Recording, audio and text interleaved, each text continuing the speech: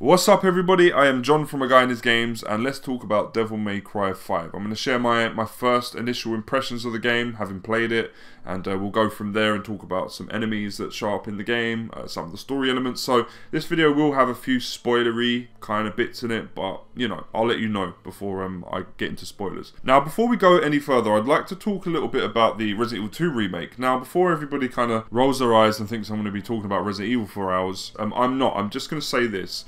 Because Resident Evil 2 Remake was such a fantastic Resident Evil game, a lot of other games can't really come close to that. And the hype I have for like a new Resident Evil game, especially a good one at that, is never really matched by any other sort of video game series other than maybe Metal Gear Solid. However, it seems like Capcom are on a roll at the moment and making up for past mistakes. We're getting an amazing Devil May Cry game straight after an amazing Resident Evil game. That sort of shit doesn't normally happen. We don't get like two stellar Capcom titles, you know, in the same year. But we are this year. And I can safely say that after my time with Devil May Cry 5, it is a day one, it is classic Devil May Cry to a T. The graphics are amazing, you know, because the team are using the RE engine. I've definitely warmed to the new kind of realistic facial animations and stuff, and I'm going to say that they're slightly above Resident Evil 2's facial animations. That's one thing I will point out. You know, the voice acting's on point. Like, Nero has definitely been given like a personality boost, let's just say that. He's a lot more kind of Dante-ish in some ways, and he throws one-liners and quips at the enemies as well as like the bosses and stuff. The Goliath boss battle, let me just talk about that quickly. To actually play through it is amazing. Like, to watch it is cool and all, but when you actually take part in the boss battle, it's fucking incredible. Like, Goliath just throws his weight around, he smashes through walls. The scenery seems to be like fully destructible, because at points he'll just like pick up bits of the scenery and throw them at Nero, and I think that's one of my kind of my favourite things about this Devil May Cry is that like nearly everything in the kind of game world, other than say buildings and stuff, you can kind of destroy. You can smash up cars, destroy tables.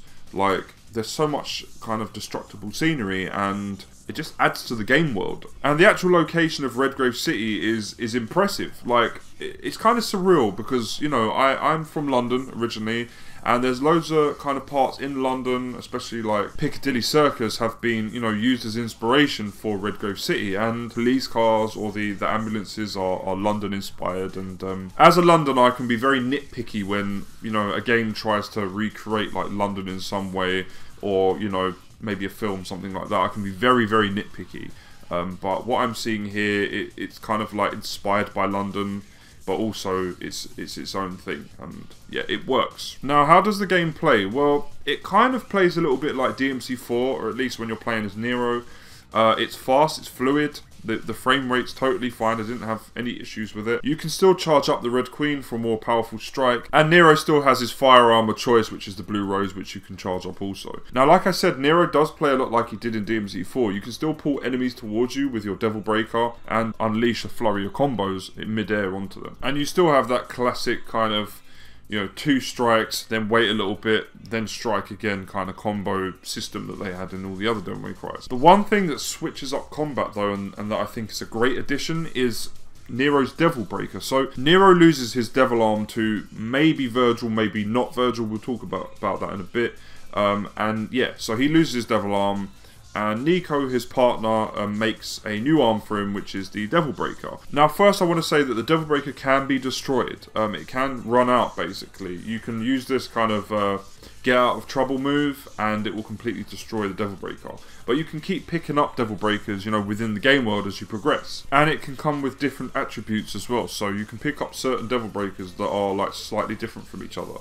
One can have this like laser beam that you can shoot out of it, and another one can, you know, have this like rocket arm sort of thing, a bit like Metal Gear Solid V, the Phantom Pain, but 100% more stylish than that game's. So yeah, like there's all kinds of these different attributes. You can upgrade your Devil Arm as well. Let's talk about the upgrading system and how that works. So the upgrading system is very similar to previous Devil May Cry games, but it's done via the Devil May Cry van, which Nico drives. And at halfway points when you're running through levels, you can actually stumble across these red telephone boxes, which are like these classic telephone boxes from like 70s, 80s era London. They don't really exist too much in today's London, but there is a few of them here and there. But yeah, you can call up Nico, she brings the Devil May Cry van, and then you can upgrade, you know, your weapons or buy new skills. The way you buy new skills and upgrade your weapons and items is with red orbs, and in much the same vein as any other Devil May Cry game, that's your currency. And you obtain these by either laying waste to loads of enemies or beating bosses. So any Devil May Cry fan is going to feel right at home here. You know, it's business as usual, and they haven't changed too much. It's not too much of a drastic change.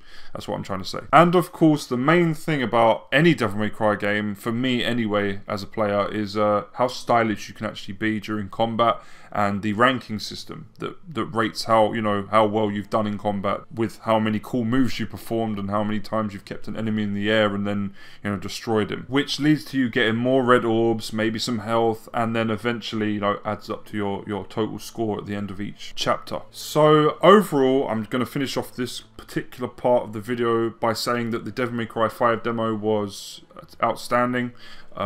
It's whetted my appetite for the game. After playing this demo, I'm getting this game, like, straight away. I need to play this game. Okay, so I've given you my initial thoughts and opinions on the demo, having played the game for myself, but let's talk about, you know, stuff that isn't to do with the demo and is just overall, like, details, leaks, you know, trailers, characters, enemies, you name it. So first I want to talk about the enemies, and there are going to be some spoilers, so this is your first spoiler warning.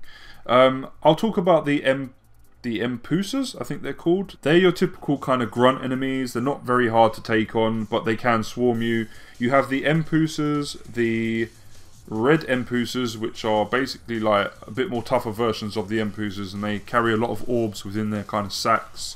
You have the green Empusas, which are like flying versions, and they can also like power up regular Empusas, so you kind of have to take them out first and then work on the normal Empusas. Then we have the Empusa Queen, which I don't think I got to see during the demo, but yeah, she's the big bitch of them all. I did get to see the spiky tentacles. They're the next ones I want to talk about. They just kind of erupt from the ground, and you can slash them and they give you red orbs. They don't take a lot of like hits. We have the Hell Kana, which are essentially the Hell Prides from DMC 3, and they make kind of like a return to DMC 5. So there's going to be more enemies that I'm going to mention that are actually from previous games. But yeah, we have the Hell Kana, we have the Hell Judekas, which are the next variant of the Hell Kanas, and I don't think I got to see them during my playthrough, or at least during my demo playthrough. So although they might have been mixed in with the Hell Kanas, I'm not too sure. But overall, the Hell Kanas are a little bit tougher than the Empusas. So now there's a little note on kind of the page I'm reading. It's from, I have to give a shout out to Chaos 2 Frozen, because he says that the hells are named after the rings of Cocytus from Dante's Inferno. So Cana, Antenora, Ptolemaea, and Judeca.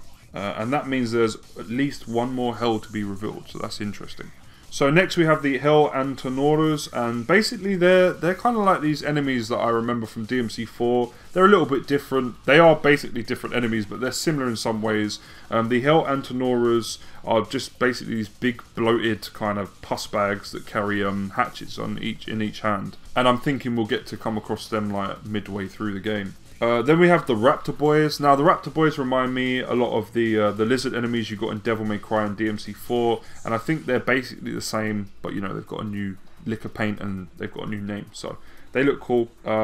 We have Chaos. Now these enemies have been shown off during DMC 5 trailers, specifically the one where Dante like puts his face very close to them and their blades are like spinning and he gets pretty close to them. So those are those enemies. Then we have the Red Raptors, which are just basically red variants of the Raptor Boys, but I'm guessing they're going to be a lot tougher. Now the next enemies have me excited because it's the Scissor Scythes basically making a return, but their new name is Death Scissors. They act very much the same way as the Scissor Scythes used to, where they disappear, you know, come out of walls and try and lop your head off with their scythes. So glad they're making a return.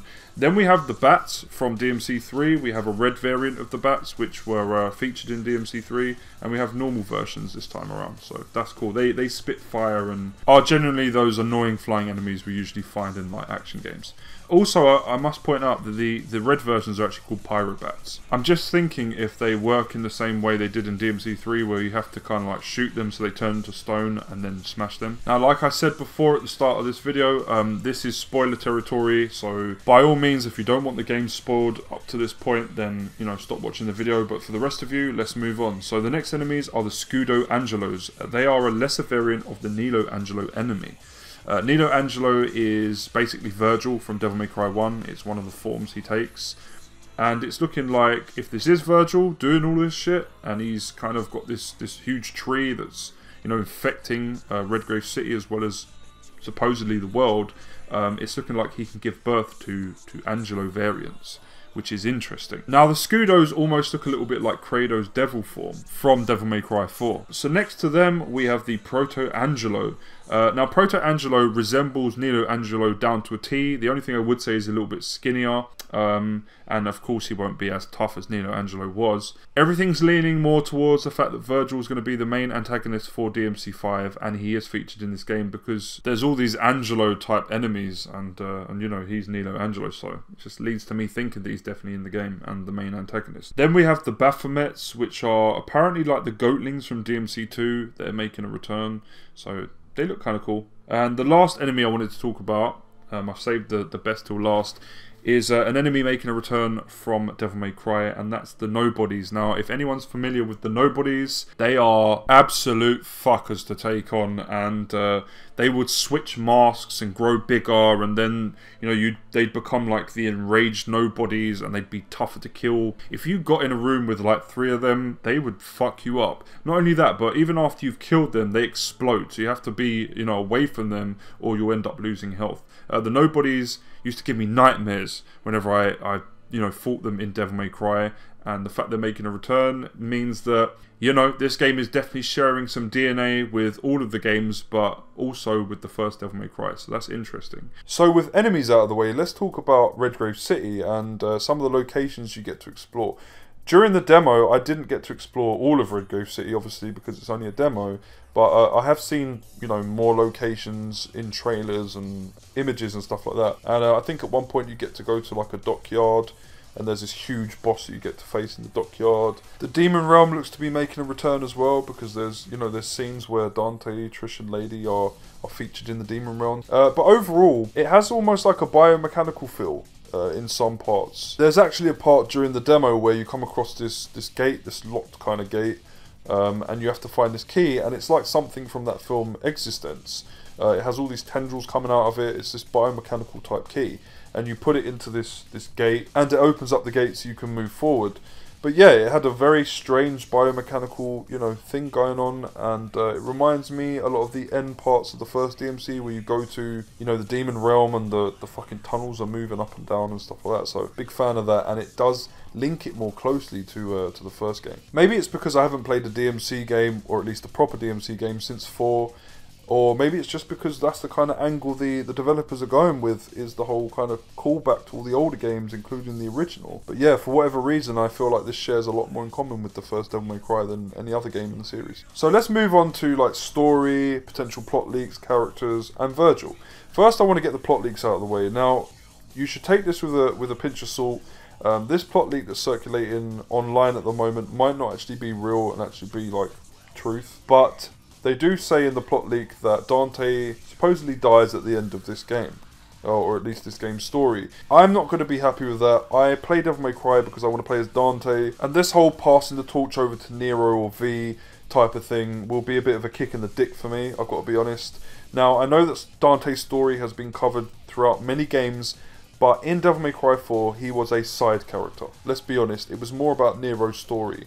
And you either want to know more about Nero's story, or you want to continue Dante's story. For me, I want to continue Dante's story with Nero being the side character. That's how I want things to play out. But if these leaks are true, then Dante apparently sacrifices himself in order to save the world and Nero and V, you know, and get rid of the big bad by, I think he goes like full devil trigger or something, and, you know, that basically destroys the bad guy but also kills Dante in the process.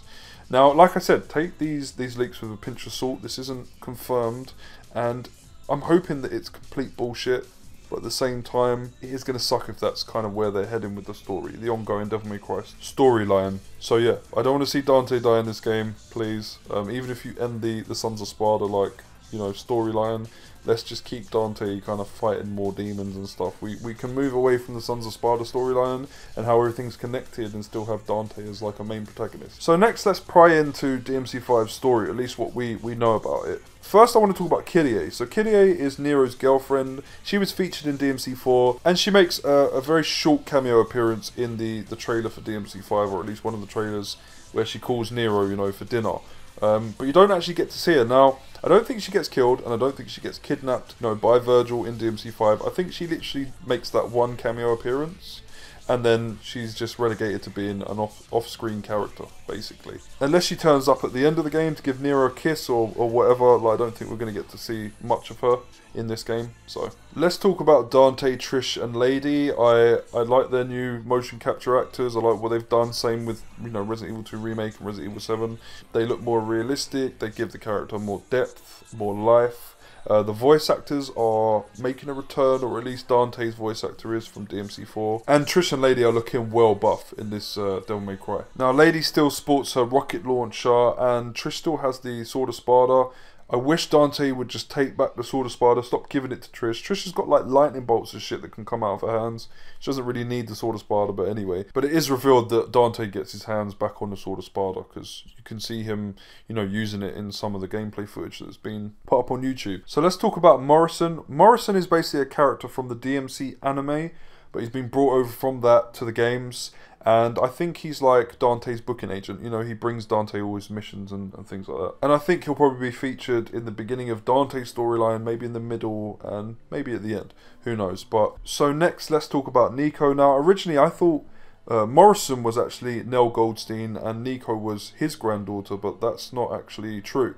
Morrison's just, like I said, he's a separate character. And I'm not sure if we're going to get to see Nell Goldstein, but Nico makes it apparent that the person who created Dante's guns, Ebony and Ivory, was the legendary Nell Goldstein. So it makes complete sense that Nico takes after Nell, and she can create all these like swords and weapons and upgrades and fucking devil breakers, you name it, she can create it. She's super smart, super intelligent, and super cute. She's very geek chic, smokes 20 fags a day, she has some of the best one-liners, but she's fast becoming one of my favourite like female protagonists, you know, of Devil May Cry, next to Trish and Lady. So yeah, I'm loving Nico. I'd like to talk a little bit about V. So I like V's personality. I like how mysterious he is as a character. The only thing I think might let this game down a little bit is his gameplay segments. The reason why I think that is because he's not as strong as Dante or Nero physically. So he has to rely on these kind of like beasts to help him out, these demon beasts. So he has one that's like a jaguar, and reminds me of the Jaguar boss from the first Devil May Cry. He has one that's called Griffin, that's like this bird that follows him around, and also like this troll type like demon that helps him fight as well. But while you kind of stand around, those beasts do everything automatically. You're not really in control of them, as far as I know. You can quote me wrong on this, and if I am wrong, go ahead and, you know, and call me out on it in the comments section. But as far as I could tell, V just sort of stands around and lets these demon beasts like do all the fighting for him, and then once the enemy's life has been drained, you know, V will go in and deliver a final blow to the enemy, killing him. That's kind of how I see the gameplay for him, and it's a bit weird because it wrestles a lot of control out of the player's hands, especially when we've played as Nero and Dante. And this whole like automatic fighting thing and watching as the beasts take on the enemies, while, you know, you can read like poetry from a book, I don't really like that. I know they're trying to be unique and clever with it, but it's something that could potentially let the game down a little bit. Much like the backtracking sections of DMC4 let that game down, I feel like these sections might let the game down a tiny bit. So they're just some of my worries when it comes to the game, but I'm not really clued up about V to actually give like a full-on opinion. It's just from things I've heard and seen. But overall, I still find his character interesting, and yeah, I'm still going to find it interesting to play as him, because I think it's still really cool that he does get to like control these, or at least, you know, has these demon beasts help him, and I think that's pretty unique. So we'll see when it comes to V. Now, Devil May Cry 5 is going to be rated 18. I think it's a first for the series, I believe. Yeah, it's the first of the series. So it's going to be rated 18, and there is a reason behind this. It's extremely dark compared to any other DMC entry. When you're walking around Redgrave City and you can see like a little child's been turned to ash and they're still holding this red balloon, that shit's dark. Very, very dark. and this game's tone is a lot darker than any other DMC games. Now, the final thing I wanted to talk about was the story of DMC 5 and realistically how it should play out. Now, this is personally how I think the story should play out, but it doesn't necessarily mean that's how things are going to go down when it comes to playing the final product. So I think Virgil is going to come face to face with not only his son but also his brother, so Nero being his son, Dante being his brother, and also V. Now, the reasons why V wants Nero dead, or at least he wants revenge on Nero, are unknown at this point in time, but I think it has something to do with the fact that V is a mage character. At one point Virgil was looking to get stronger, maybe he still is, and he could have easily killed V's parents who were mages, or his brother or sister or something like that, and you know, that's why V now studies like those books and he can control the demon beasts, you know, it's through like his mage powers. And Virgil would have tried to take maybe his parents or his sister or brother's mage powers, you know, to make himself more powerful. So that's where I think maybe V's story is heading. When it comes to Dante versus Virgil, they've always had that rivalry, so I think Dante just wants to put an end to his brother's like bullshit.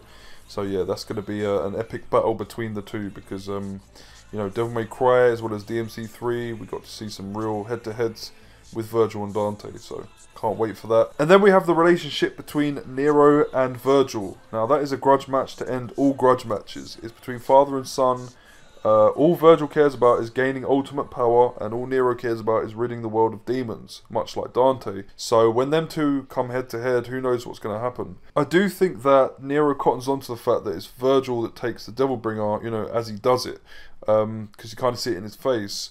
But yeah, the Devil Bringer houses Yamato, which is Virgil's sword, and Nero gains that, you know, in DMC 4 at one point. In one of the trailers for DMC 5, or at least leaked footage, whatever you want to call it, Virgil shows up to Nero's garage. He takes back the Devil Bringer, or at least he rips the Devil Bringer off of Nero's arm and turns the Devil Bringer into Yamato, because obviously Yamato's stored inside it. He opens a rift to the demon world and he escapes through. Now, it's two things that Virgil actually says to Nero that make me think it has to be Virgil. It has to be. There's no question about it. And that's the fact that he says, I'm taking this back, meaning he's taking back Yamato, and also the fact that he says, I don't have much time, as he opens the rift to the demon world. That makes me think that, one, obviously he's taken back his sword, and two, he is slowly becoming more and more corrupted and potentially turning into Urizen. Now, Urizen and Virgil might be completely different characters. They might be completely separate from each other. But I do think that Urizen is Virgil. At one point during one of the trailers, because there's so many Devil May Cry 5 trailers, you have to bear with me, Dante says, I get to see this with my own eyes and see if it's really you. Meaning that Virgil has acquired this ultimate power, he's corrupted himself and turned into Urizen, and Dante wants to make sure if it is actually his corrupted brother or not. So it's very interesting. I don't know if Mundus is going to show up, or, you know, kind of anything else about the story, but I do definitely think that it is Virgil, and I think that Virgil is Urizen. So this is where I'm going to end it. I want to know if you guys are looking forward to this game. I am. After having played the demo, my mind is set on getting this game and playing it from start to finish. You know, getting stuck into the Sons of Sparta storyline, as well as the awesome combat and gameplay that's been on show and that I've got to play for myself. I think DMC 5 has a very high chance of being the best Devil May Cry game to date. I think it's definitely going to be up there with DMC 3, Dante's Awakening, and the original DMC. And I think it's going to be a more enjoyable sequel than 4 was, or at least for me, you know, from a personal kind of standpoint. But yeah, I want to know what you guys think about DMC 5. Are you excited for it? Are you not? Are you going to wait for reviews to come out before you buy the game? What did you think of the demo? Let me know in the comment section below. If you enjoyed this video, go ahead and slap that like button, as well as subscribe to the channel if you like the content that I'm making and putting out. And until next time, I've been John from A Guy and His Games, and once again, I'm signing out.